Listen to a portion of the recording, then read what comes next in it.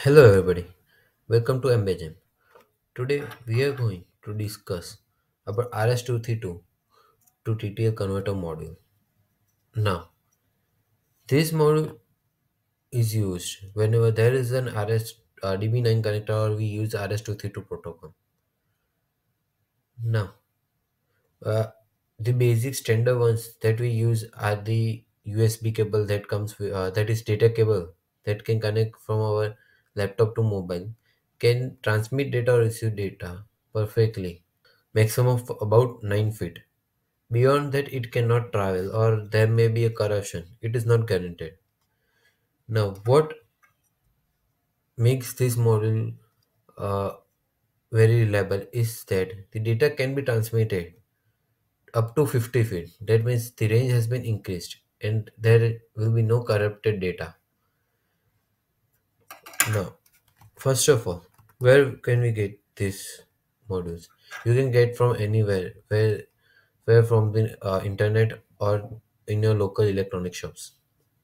Now, let's see the specifications first.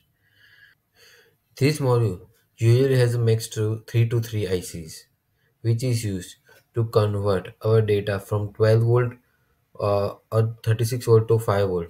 That means that can be interfaced with our microcontroller. As our microcontroller cannot uh, receive data that has voltage levels more than 5 volt or max to max 5.5 volts.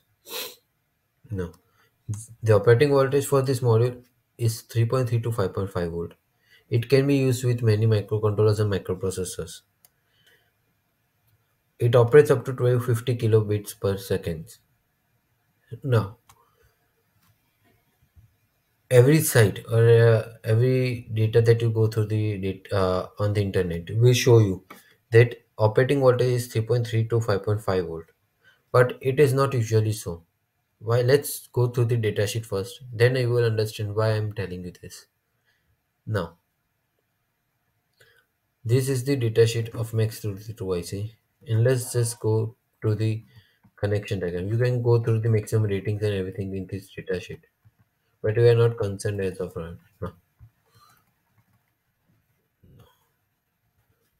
The issue at I told that you can only use 3.3 volt with this module is because of these four capacitors.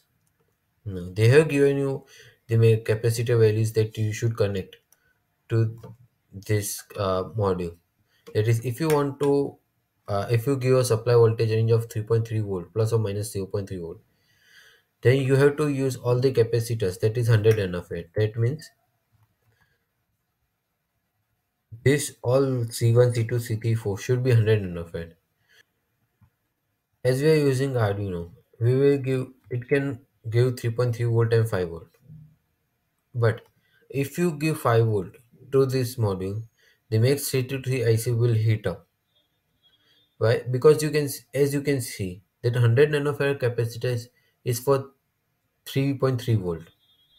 For 5 volt, it is 47 nanofarad as C1 capacitor and 330 nanofarad as C2, C3, C4. That means this capacitor is 47 nanofarad and rest of these capacitors are 330 nanofarad. Now, if you want, if you don't know where to use or what would be the supply range, they have also given you the table. That is, if you want to give a supply range of 3 volt to 5.5 volt, then C1 should be 100 nanofarad and C2, C3, C4 should be 470 nanofarad. That means this should be 100 nanofarad and the rest of the capacitors should be 470 nanofarad. You can use these ceramic capacitors or electro capacitors, but we are going to use ceramic capacitors, ceramic disc capacitors. This is the important point because I have destroyed my many modules because of this. After that, I have gone through the datasheet. Now the module is working perfectly. Now, let's go to the connection diagrams. This is the male connect of DB9 connected, which is usually coming out from the RS232 cable or DB9 cable. Now, While interfacing it with Arduino, you should connect it to 5 volt and ground. And TX RX pin we have chosen as 2 and 3. You can use it the default 0 and 1 pin, it's up to you. But I have used TX RX pin as pin 2 and pin 3. We are not going to discuss these pins as these are the other transmitter receiver module in the MAX232 IC. But in this video we are going to use only these 4 pins.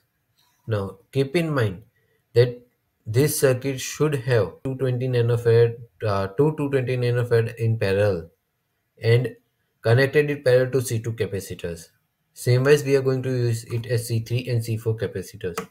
As you can see here, these are the 220 nanofarad capacitors, or you can use 470 nanofarad capacitor as a single capacitor and just remove the 100 nanofarad capacitor from C2, C3, C4 and attach it to C2, C3 and C4. Otherwise, the IC will get hot.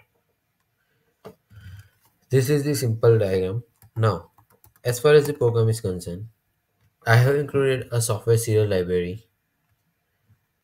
I have make RxTX pin 2 and 3. I begin the serial communication. That is our baud rate would be 9600.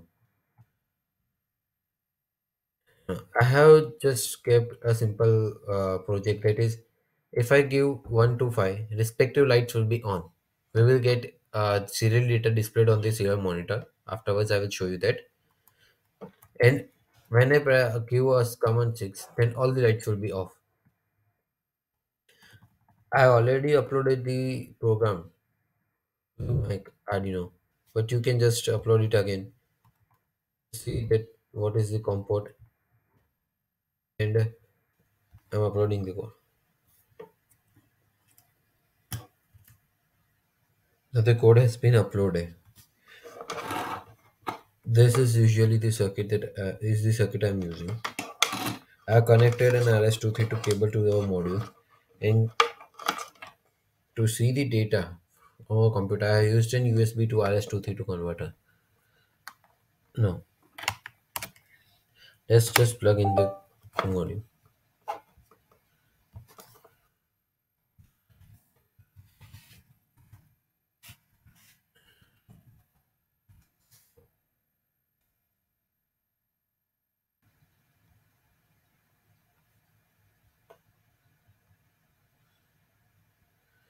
COM 10 is our module because COM 8 is used to give power to our Arduino, and COM 10 is connected to USB to to our USB to RS232 converter. So I'm just going to change. Let's change. Now our baud rate will be 9600. Let me auto script on it. Just send it the data.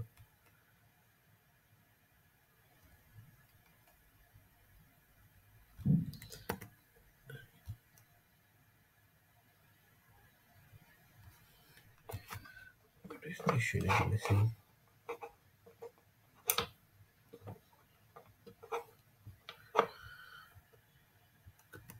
But our COM port was COM 8 and COM 10. So just I have changed. You should just check it in the device manager. Opening the serial monitor and send pressing 1. See, the data is communicated from USB to RS232 goes through RS232 module and to Arduino, and Arduino sends the serial data pack that is light 1. You can also send another data, all lights off,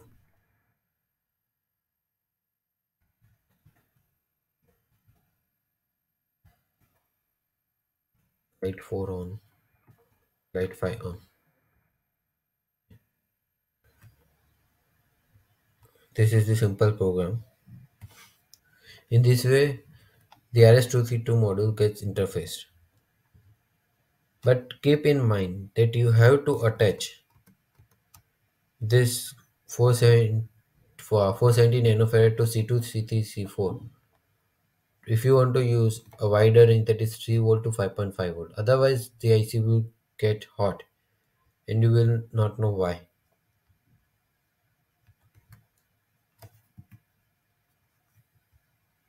You can also use 1 microfarad capacitor is up to you, but minimum the capacitor value should be 470 nanofarad, not less than that.